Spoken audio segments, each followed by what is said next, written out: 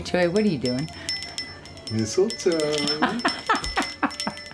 You have mistletoes? Mwah. No, you have to come give me a kiss. That don't count. Mwah. Thank you, my love. You're welcome. And here's one from Baxter too. Hello, my beautiful people. Welcome back. It is December. It's the season of the holidays. I love the holidays. I love decorating. Today we're going to be doing something very, very fun. We're going to be pouring over this Christmas gnome, this Tomte, if you will, T-O-M-T-E. You can probably see it a little bit better in one of these because I have him taped off. These are Scandinavian in origin. They're meant to be spirits that protect farm and livestock. They're said to be, they come from the soul of the first owner of a farmer homestead. And they can be mischievous, they can be pranksters, but they can also be, you know, very ardent protectors of your home and buildings and livestock. The thing I always heard about the Tomte was you have to feed them on Christmas Eve. You have to give them their porridge. Otherwise they get very upset and they will not be good to you throughout the year. Whereas if you give them their porridge on Christmas Eve, they will protect your homestead and your animals and your family and take good care of you. And you might get some gifts from them in return. Yeah, so, sure. What we're going to do today, I have taped him off. Actually, HOA taped him off. He has cling wrap on him and then blue painter's tape around. So I don't want to paint this part on the bottom right now. We're going to be pouring on his hat today. And I have a 12 by 12 canvas underneath here with more of HOA's brilliance. I was trying to fit this on the spinner, but my push pins were in the way, and he said, why don't you just flip it over? Which, of course, HOA always being right. So now this spins as well. So we're going to put him on here, and we're going to pour on top of his little hat, which is interesting because it's very pointy on top. So let me move this over real fast, and I'll show you what colors we're working with today. Beautiful stuff. Our beautiful 24 karat gold from Deco Art Americana Decor Metallics is back. I don't think you could have Christmas without gold. So this is really pretty. The pouring medium is a little bit interesting tonight. My pouring medium is actually, where did I put it? Golden's Heavy Gloss Gel, because that's what I had on hand. And I've mixed this with Floetrol and come up with this pouring medium. And this actually was what I did in my collaboration with Erica Hughes in that big huge 36 by 36 blowout softly cinnamon. This was the pouring medium that she used. I'm actually out of Liquitex gloss medium. It's supposed to arrive today, but we wanted to paint this morning. So we've mixed the Golden's gel gloss with Floetrol. I started out with a bunch of gel gloss in the bottom of the cup, and I just added a little bit of Floetrol, stirring it in at a time until it was almost as thin as I wanted it. Then I added some more water to thin it out. So that's our pouring medium for today. We'll see how that goes. It should work fine though. So that's our 24 karat gold. Then we are using Golden's Iridescent Pearl, which is such a beautiful pearl. Really, really pretty stuff. Very pretty. And I'll probably use this on his beard as well later on. Cool. So that's the pearl. And then you're using Sarah Mac's signature color, Arteza Bordeaux Red. Such a beautiful, beautiful color. Honestly, it is so deep and rich. And I know Sarah does such amazing things with this. So we're going to be using our Bordeaux Red for his hat. And then I'm also using my Amsterdam Bronze because I just can't get enough of this. Bronze obsession. Mm-hmm. Well, you know, it dries so pretty. So what we're going to do is we're going to use this 5-chamber split cup from Tracy Reed. This is a 10-ounce split cup. And I'm going to put the red on both sides, and then the bronze on one side and the gold on the other side, and I'm going to put the pearl in the middle. So that's our game plan. So let's go ahead and start with that. I'm actually going to put the 2 in the middle chamber first. So let's put the bronze on this side.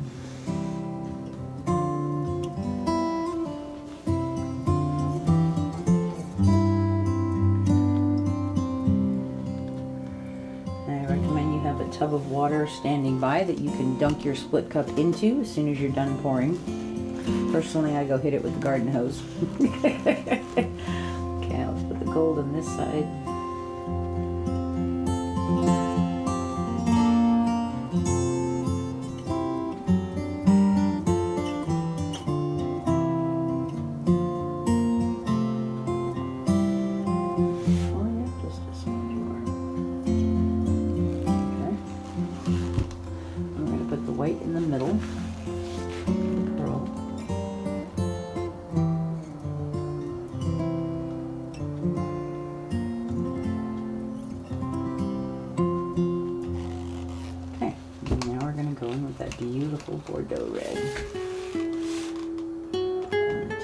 chambers.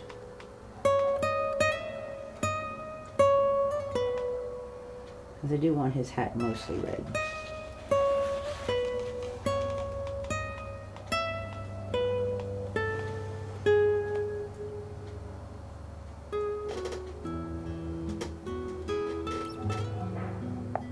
Okay, so that's ready to go. Cool.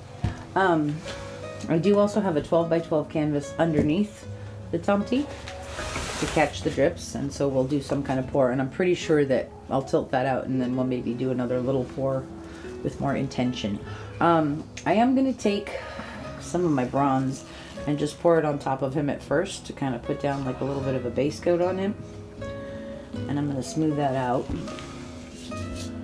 just to get it wet so that our paint can actually slide.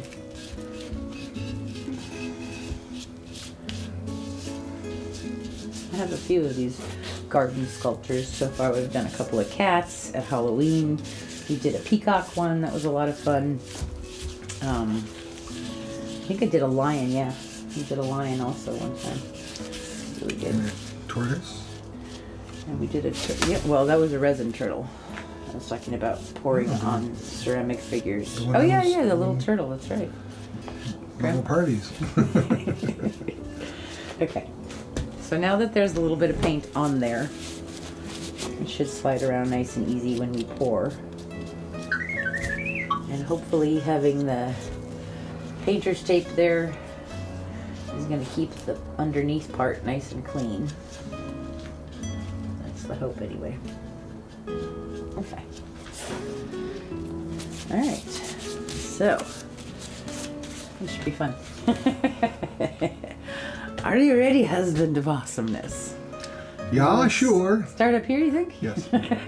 Yeah, sure, I am ready. Okay, here we go. We're gonna just pour kind of like in a ribbon or maybe in some rings.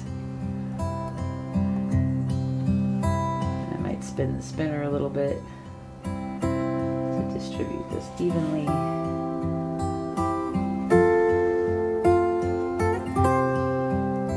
It's pretty cool looking already.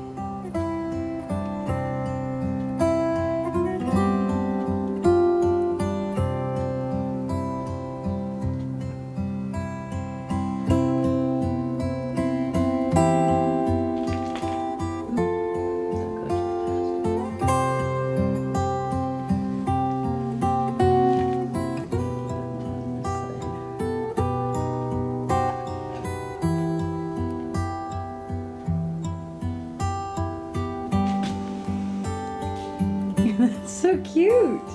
Look at him. I love it. Do we like the tip of his hat to have the color on there? I kind of love that. Wow. Yeah. That looks awesome. Move him this way. There you go. Okay, we'll give you a slow, sexy spin, huh? Oh my gosh, that's so cute. I love that Bordeaux red, such a beautiful color. Okay, I love all this. Sexy Tomte. Okay, so let's take him off because I like how he looks. Do you think he's done each way for the moment? Okay. Yeah. So I'm just gonna pick him up. We're gonna put him over here for now. Now we have all of this paint on here. I'm gonna use that as a base. I'm just gonna spread it out with my fingers. I think we could probably get rid of the spin. Well, I'll keep it in there for now.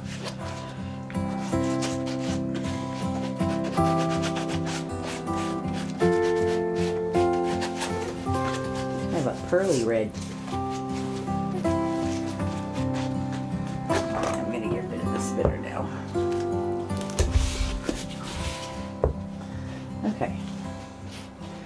So let's see, do we have enough paint in there? No, probably not. So I'm gonna fill my cup up again, one more time. Okay, I'm gonna do the same thing with the red on either side.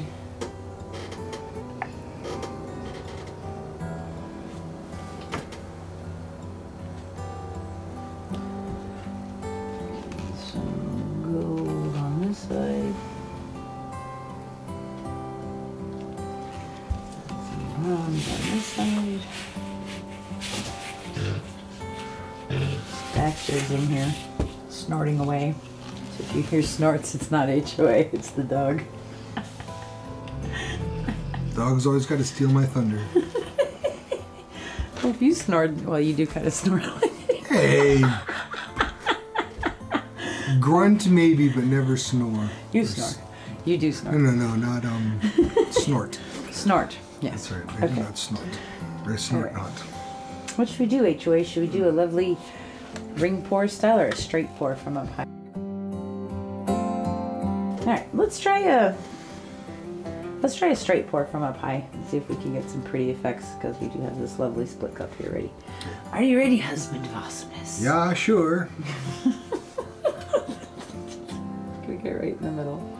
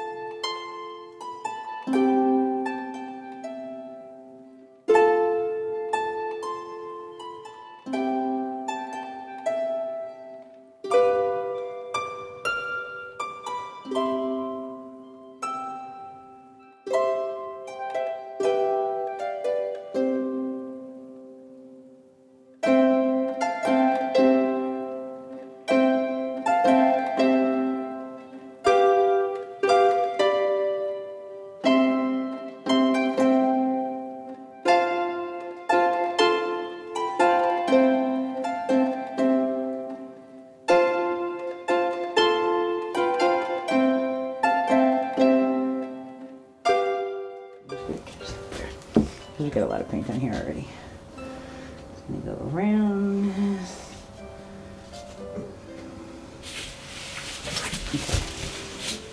Okay. You already have a very wet background. Yeah, I know. But it's easier to get the paint out when it's very wet. All right, let's tilt this out and see what happens.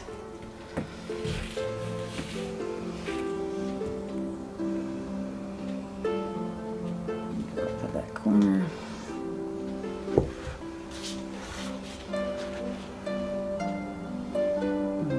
This way. Back to so little. Down off of that edge.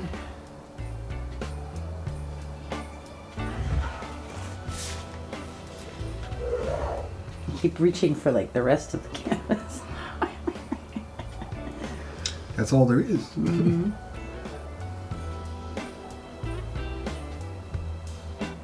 It's looking pretty cool. Take a little bit more of that side off.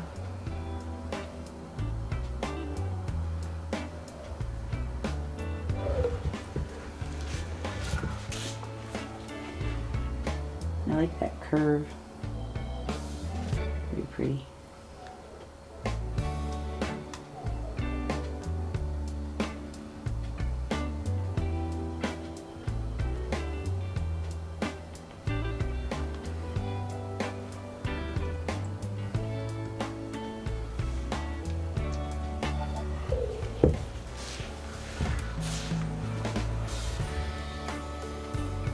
Pine cone now. I said I like the curve and then I straightened out that line. You can put it back. Mm-hmm. I'm gonna. Take a little bit more paint off of that corner. So that this does actually dry sometime this year.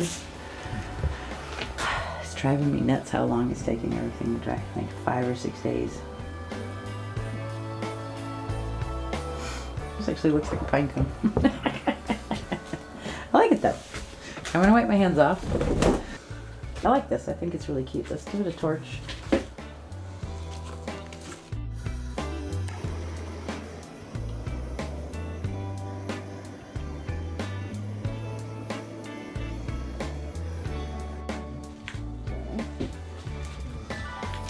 Okay, so these turned out really, really cute. I'm just gonna give you a little spin. I actually really like the way his hat came out. I love that there's more solid bits of red some places, but we also have those really cool stripes.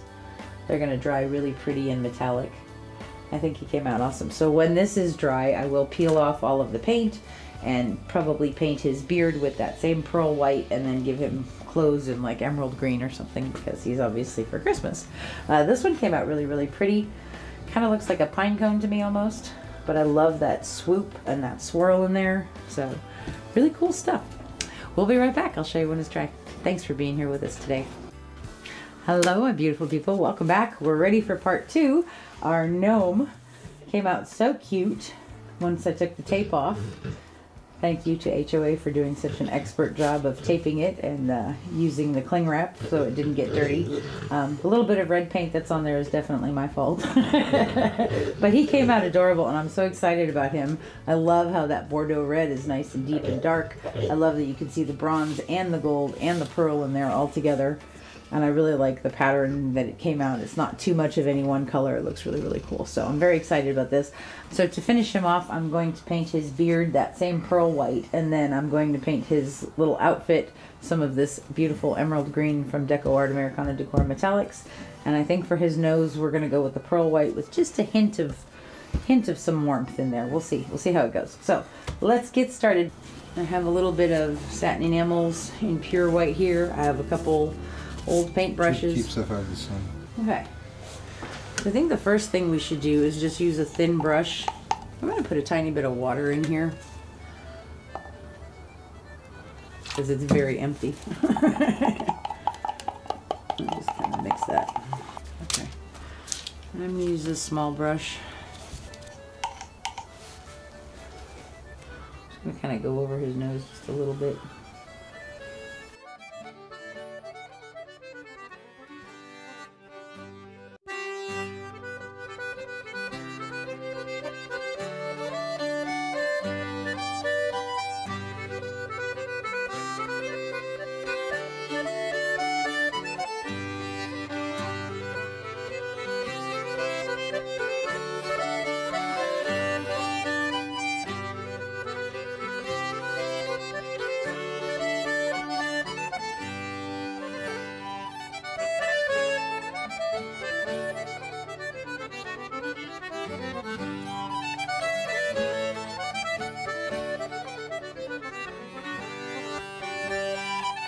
Pearl.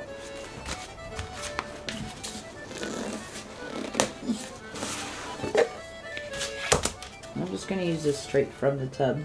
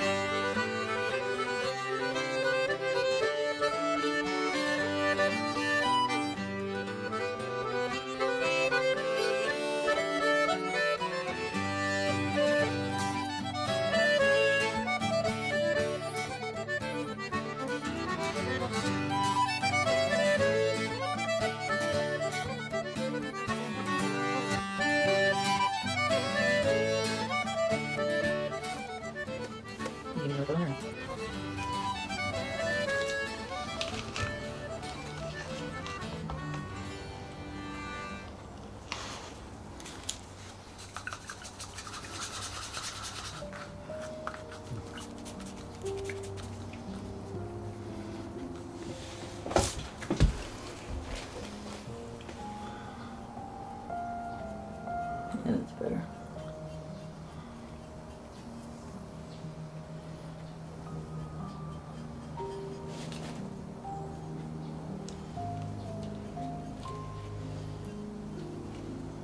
Better?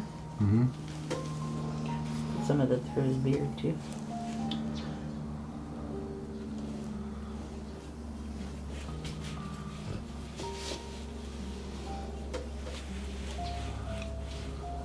Maybe wipe it so it's just in the cracks. You know what I mean? No, this brush is pretty dry, so it's sort of doing that anyway. Is that better? Yeah. That's cool. Alright. Alright. Now I'm going to open up my green.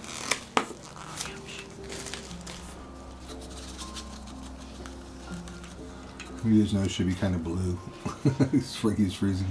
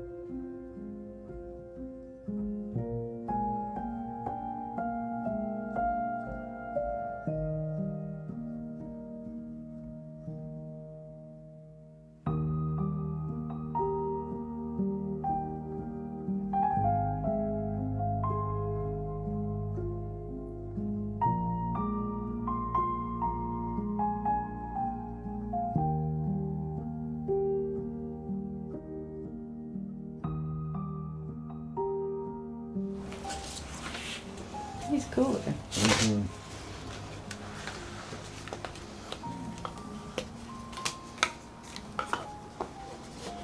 Alright, so you think red for his feet? A little bit of black. Yeah. Or obsidian. Obsidian is black. Obsidian is like metallic-y black.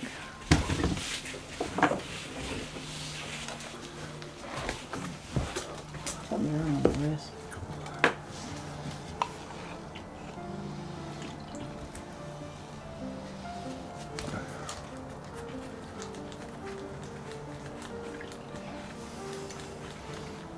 That? Uh-huh. That's what I'm talking about.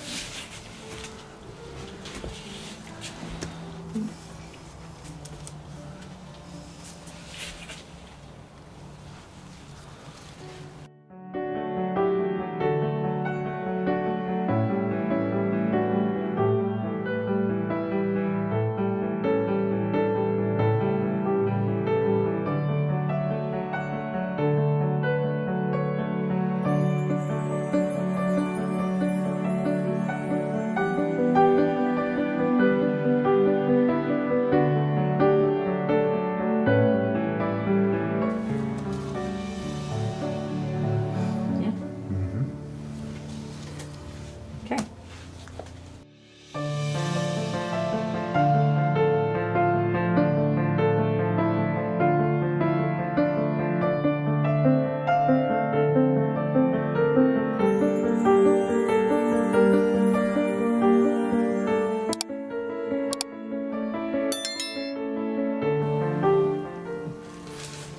I'm gonna stop.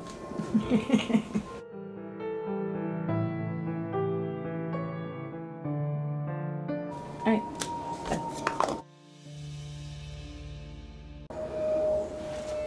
And then we'll be done. Ta-da! This is Gnomeo. Gnomeo, Gnomeo. Wherever art thou, Gnomeo? He's so cute. I love him. Yep. Awesome. He's our Tomte foreman. We have a whole bunch of other Tomtes in the house. This guy's their leader. It looks good.